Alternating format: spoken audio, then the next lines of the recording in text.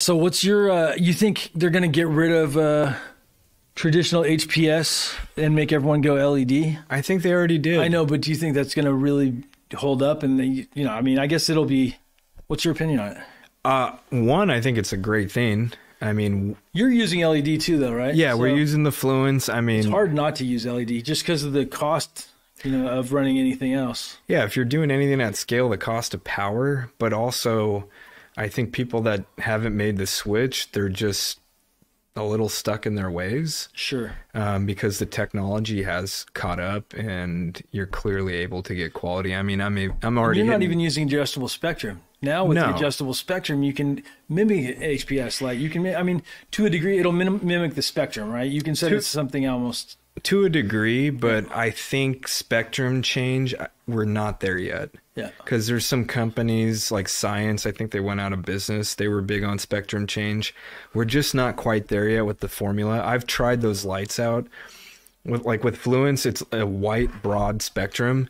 It works from start to finish. So from propagation all the way to flowering. You don't have to change anything. And that's actually better for the plant, especially with LEDs. But I do find with certain cultivars, they just don't like LED lighting. That could be due to the breeding, just the genetics. I mean, who knows? Well, it's just like some cultivars perform better under a HPS and some perform better under a CMH, and LED is the same thing.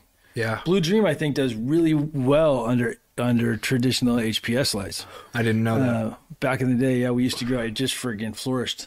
It still does. I mean, it makes sense, because there were no LEDs back then when Blue Dream was out. Totally. Yeah.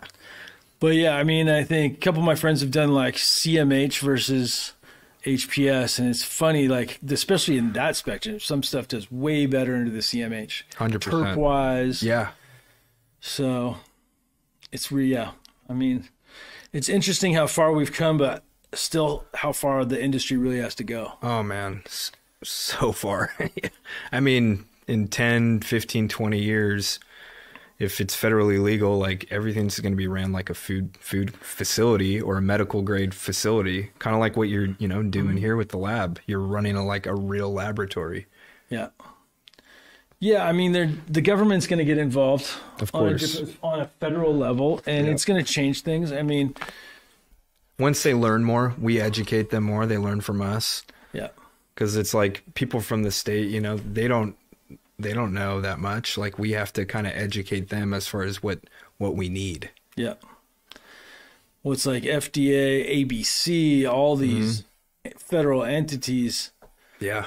It's really interesting as far as it could go in multiple different directions. Definitely. But hopefully the quality be going up. That's one thing I've seen over the last, but then it plateaus, right? So then it plateaus, and you got a lot of guys that grow Rockwool, and I think Rockwool's okay. I think there's some people crushing it, but for the most part, I see a lot of mediocre Rockwool, and then cocoa, I see absolutely amazing cocoa. So soil, for the most part, the guys who have the balls to grow soil indoors.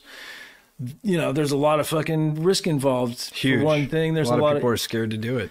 Yeah, I think especially if you're already being, you're successful, you've been growing in cocoa forever. Why would you switch to soil? Why would you? I don't blame them. I don't blame anyone. Yeah. Yeah.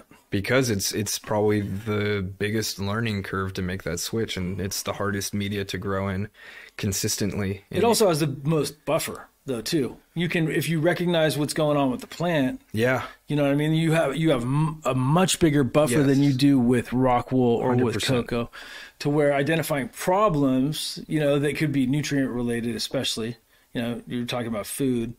Yeah.